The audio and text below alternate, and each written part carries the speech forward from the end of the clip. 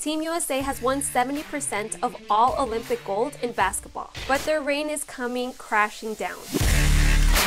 The Dream Team: Michael Jordan, Larry Bird, Magic Johnson. Probably the greatest basketball team ever assembled.